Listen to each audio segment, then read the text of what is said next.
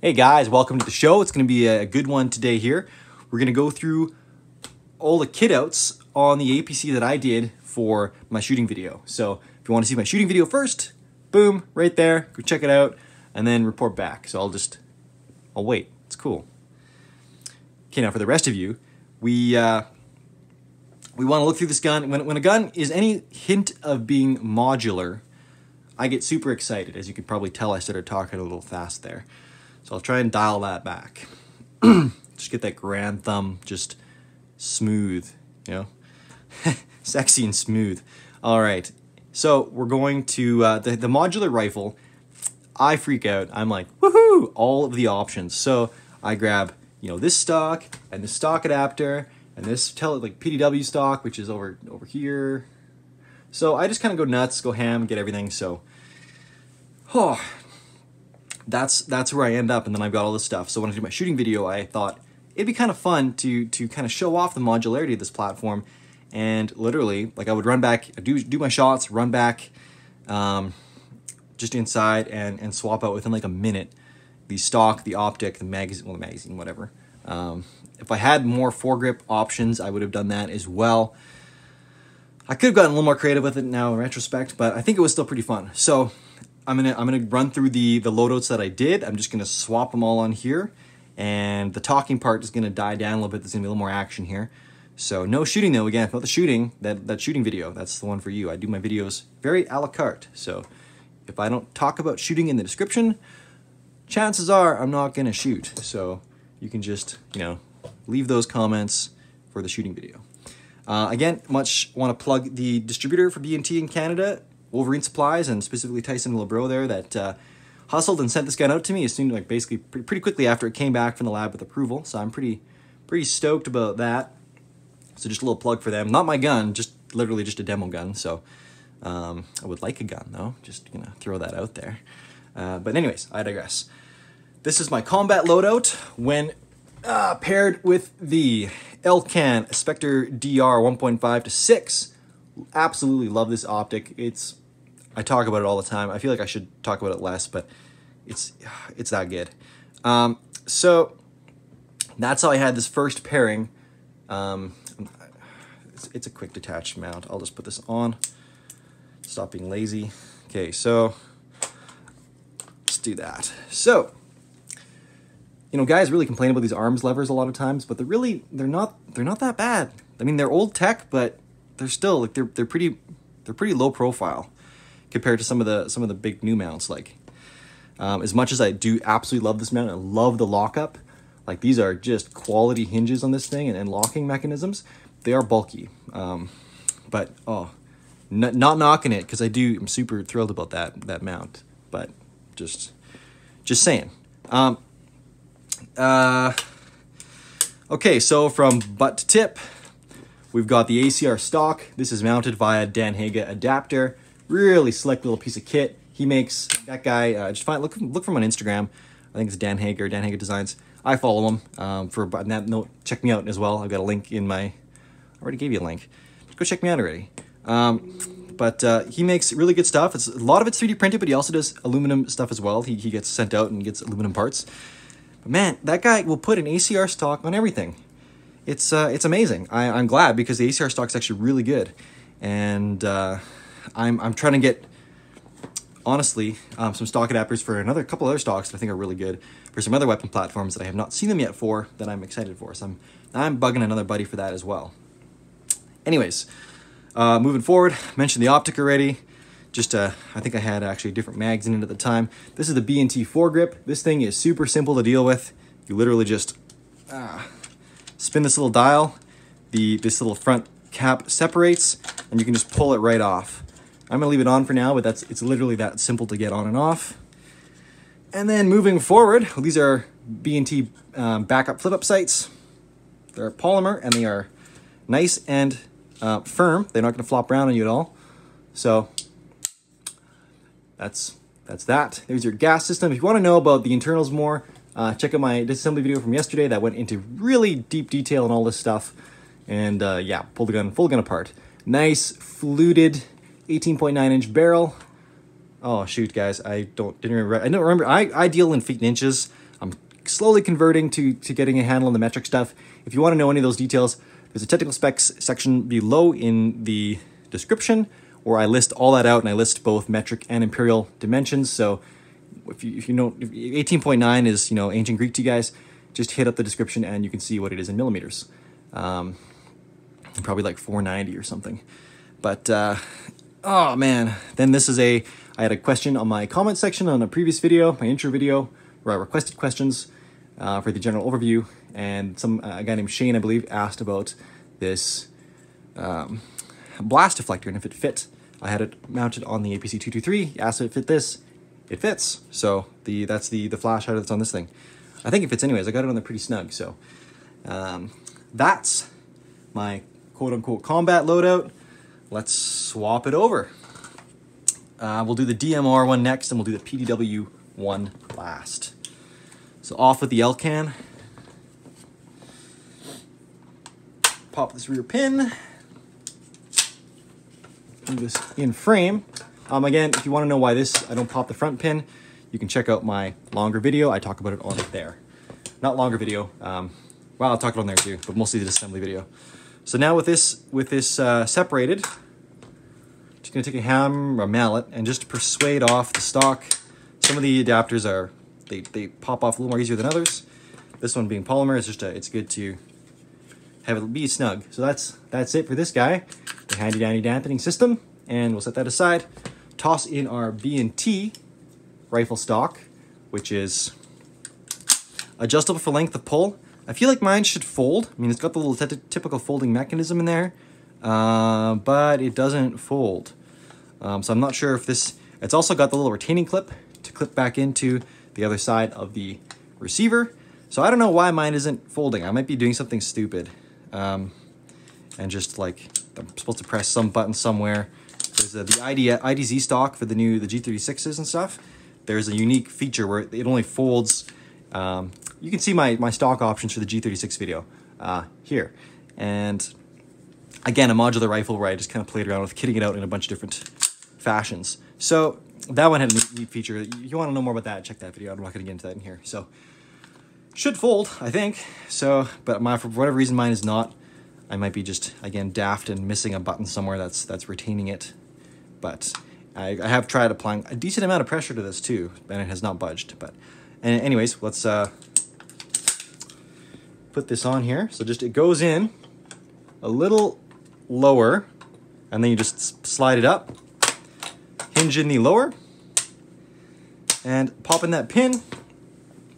Now take this gorgeous zero compromise 420 optic. Oh man, Tom, Go Big Tactical, thank you a ton, man. This thing is gorgeous. Thanks for the hustle and getting this thing into Canada. Ooh, it is gorgeous, and it is a really nice complement to my 527. I've got their 527 as well, and just these 36 mil tubes on these optics, the glass clarity is just unbelievable. When I had this out and looking through it the other day when I had this gun shooting, just so clear and crisp. It's almost like wear sunglasses, like sunglasses advisory for the optic. It's like so bright.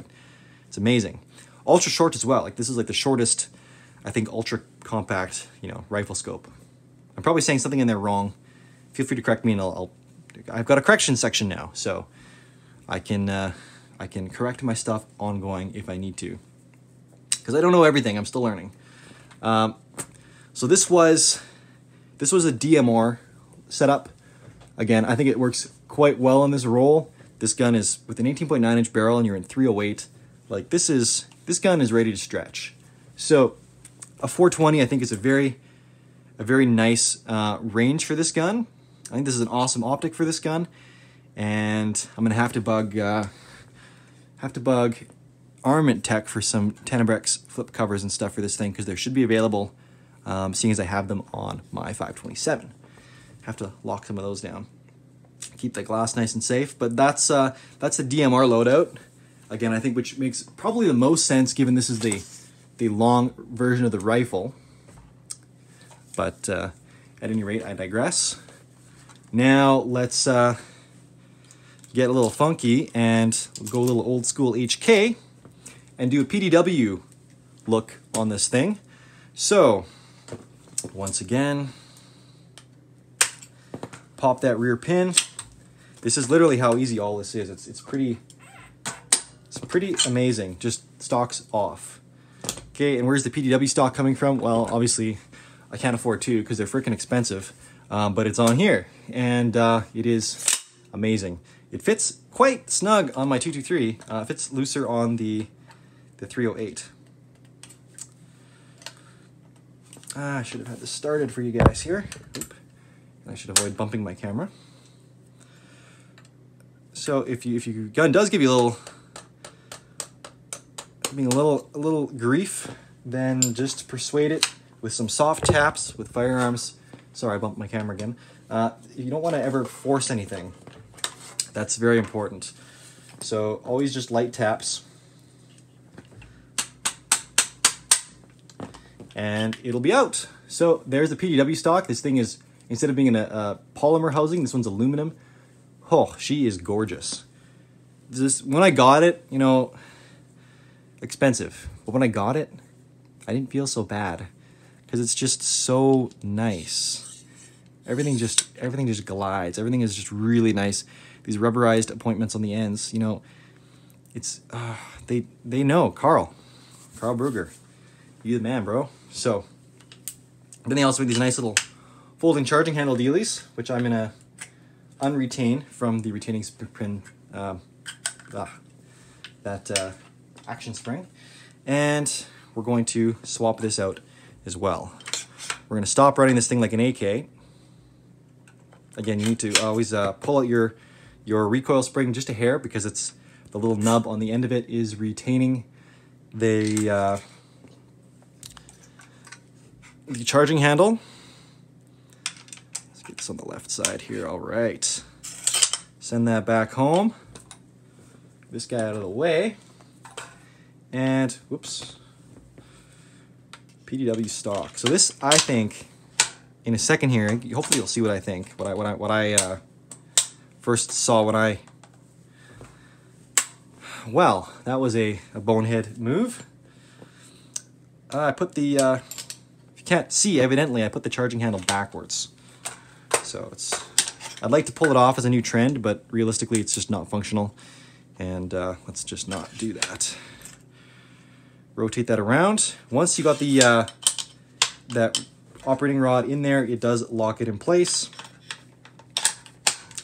Stock fits in there real nice. And there we go. There's your little folding pin. Here's your stock all the way collapsed. And tell me that doesn't remind you, in a good way, of a old school HK G3, like an A3 or something. I think A3 is typically HK's way of denoting that it had a telescopic stock, you know, the old school PT dubs. And that's as soon as I had this thing out, that's what it reminded me of. I was like, wow, that is too cool. Even though it's with this long barrel too, because a lot of the HK's 5.56 guns as well, they do the same style. You get the rifle, but you get the telescopic stock, and it looked like this, and I just loved it. I always thought it looked super cool. So again, this is that folding charging handle. I really like it because it gives you a nice solid purchase on it there, and but it is non-reciprocating, and typically it folds back down when you drop the bolt. So just flicks back, just the force of the, you know, bottoming out, just it flips back home. I'm trying to remember, I was playing with the new APC9K Pros at Wolverine Supplies a month or so ago. I got a video here if you want to see all those guns. Just a really quick overview of those things. But the new APC9K Pro has dual folding charging handles, and I can't remember if they stayed shut or if they auto shut. They might have auto shut. I can't remember, but at any rate, they were cool, and that gun is also not reciprocating, which is what I really want to see on this gun. Anyways, I think that's super cool. It's such a slick action. It's so smooth. It's hard to communicate that on camera because everything looks kind of clunky, but take it from me. If you trust my judgment, like, this is one of the smoothest, if not the smoothest action that I've ever felt. And that applies to essentially, I think, the APC line in general. Maybe the APC9, I reckon it's probably smooth, but I don't have as much time behind that, so I won't comment for sure. But between the 223 and the 308, here, it's so smooth.